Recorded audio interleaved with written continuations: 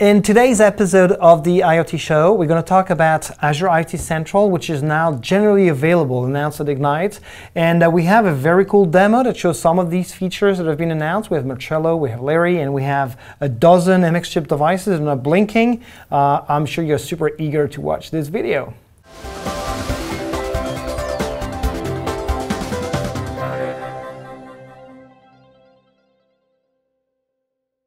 Hey guys, this is the Internet of Things show. I'm Olivier, your host. Today I have Marcello and Larry from the IoT Central team, and they are coming with, as you can see, a nice demo.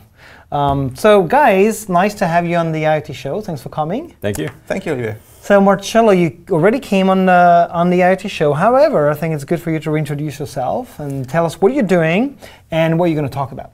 Sure. I'm Marcello. I'm a program manager in the Azure IoT engineering team, and I work in IoT Central. Okay, how about you, Larry? Yeah, so I'm Larry Jordan. I'm a engineering lead inside the IoT Central team. So PM, dev. Yeah.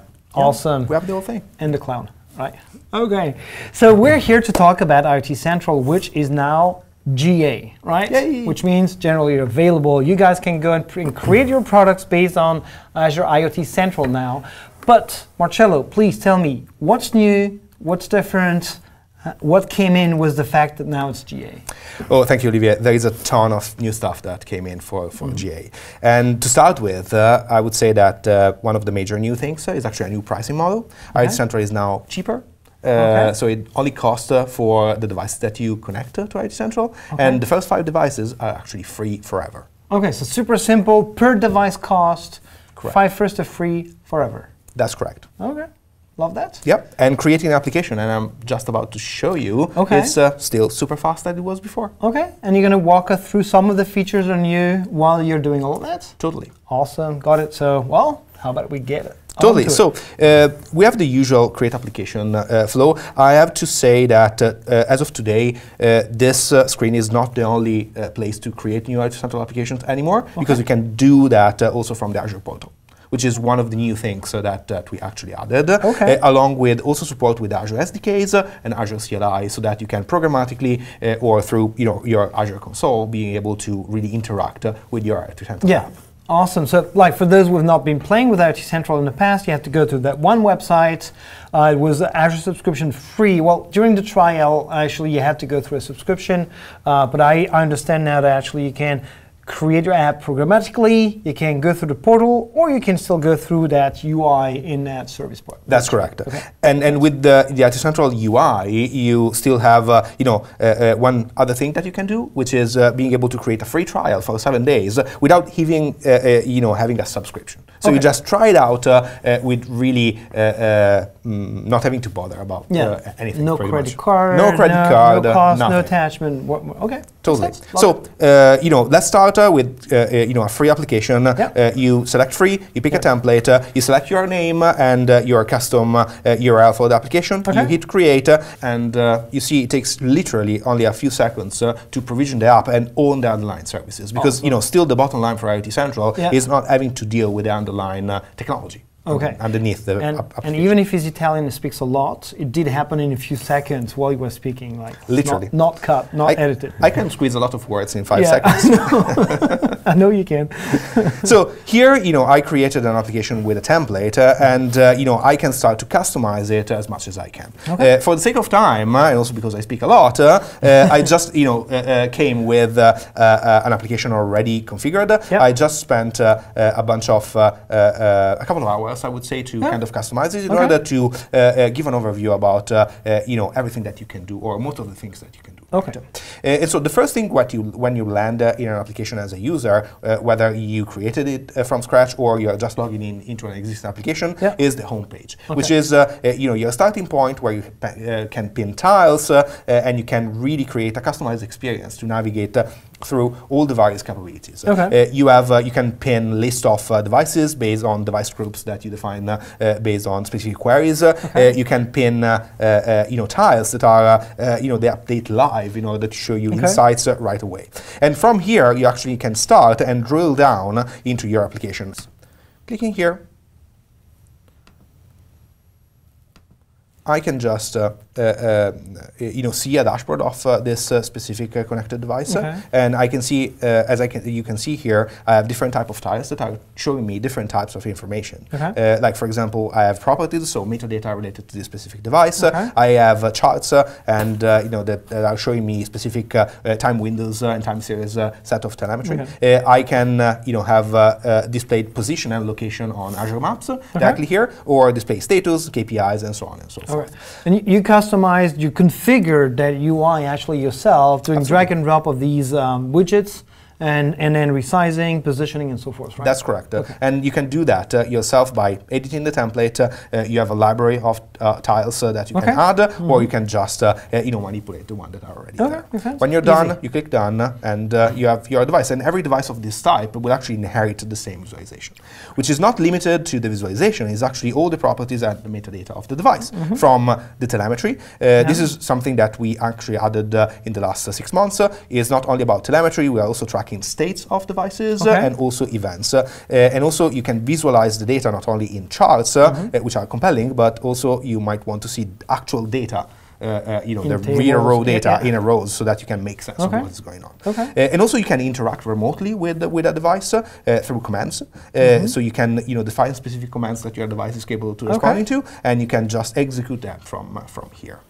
And one of the new things that we actually introduced for GA is the ability to do this type of interaction with devices at scale, so that you don't have to only interact with one device at a time, but you can define jobs with the list of the activities and the tasks that you want to perform against one or more devices, and just execute the jobs against a group of devices, and you will be able to do that at scale. Awesome. All that from the IoT Central dashboard.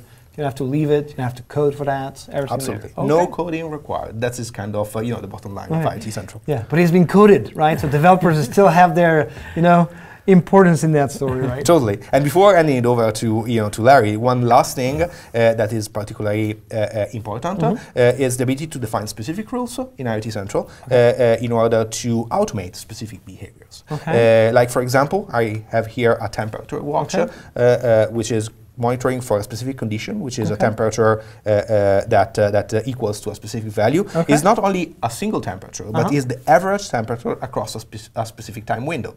So I can play with the time window and the aggregation window in order to really define and really look for the condition that I'm going for. And then I can trigger actions. Actions, the one that I have here is an integration with Microsoft Dynamics 365, specifically Dynamics 365 field services.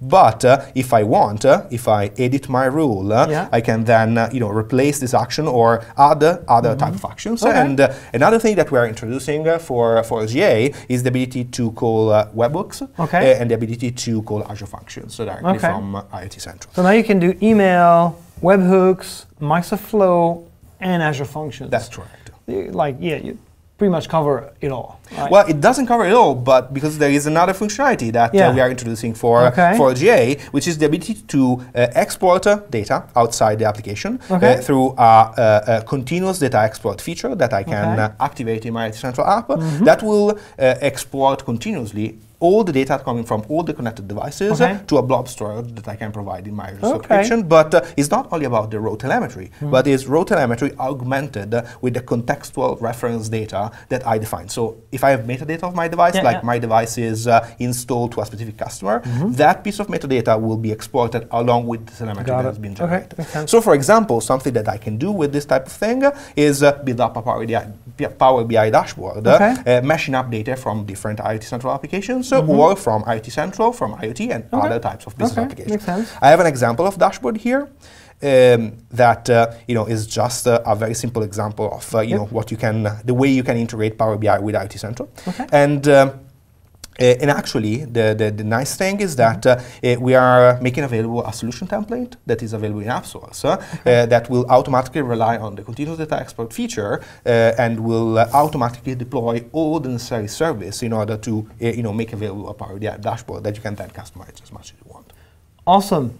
That's a lot, indeed. Yes. There's one more feature that actually Larry is here to demo. None of the lesson of these features, because it's actually about provisioning the devices, right? Yes. So and actually, there is more than that. But for that, we'll invite our viewers to create an app and exactly. I think, and actually we're gonna certainly have like documentation, and because now it's GA and it's been announced at Ignite, you can actually find all that information on the docs and on the blogs and things like that.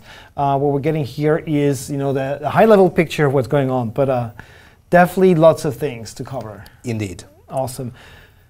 So device provisioning service, right? Because until now, the scenario with IoT Central was to say, I have a type of device, I want to connect a new device, let me get a connection string, let me put it on my device, that one device was connecting. So great for prototyping, not ideal for actual production scenarios. And also another thing that comes with IoT Central getting GA is its ability to really handle workloads for enterprise-grade deployments. And of course, if you need to handle a lot of devices, you need to onboard those devices in a way more manageable way. And this is why we introduced the support for device provisioning service in IoT Central. And Larry here has been working on that specific features, and will be able to demonstrate that with a set of MX chip devices that we put together in order to show that. Cool. Let's do it. All right. Because people have been staring at these devices since the beginning of the presentation. Wondering why they're turned off. Why are they not using these? Let's do it.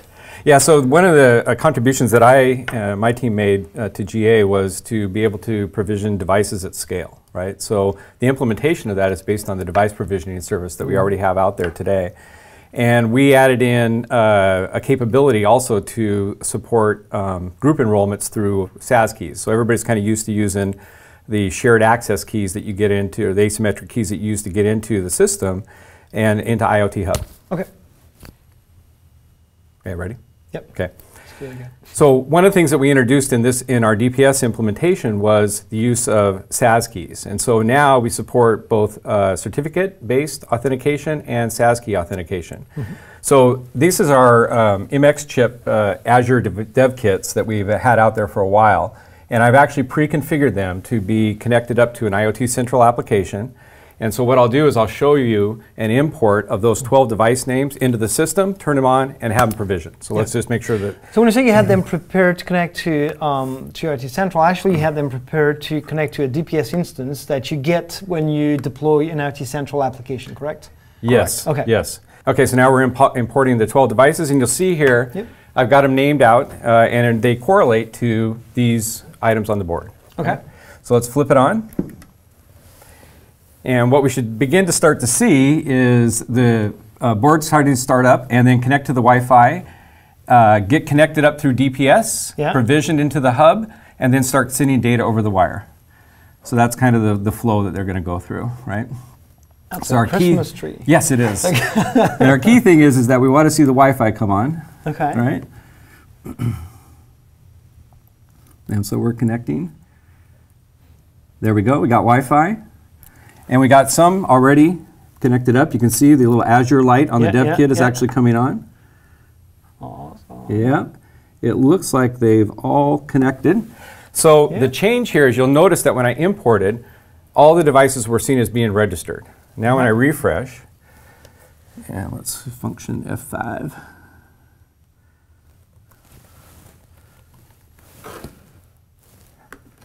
You'll see that I've got changed to all provision. So all devices are now online, sending data over the wire, and you can tell that they're sending, and then you can see the success rates of everything that's going on there. The reds will start turning into greens, and they'll be very happy. And so when we come into an item here, we should start seeing data flowing, and you'll start to see the little dots that are coming in there right there. You can see the data coming over the wire. Yep.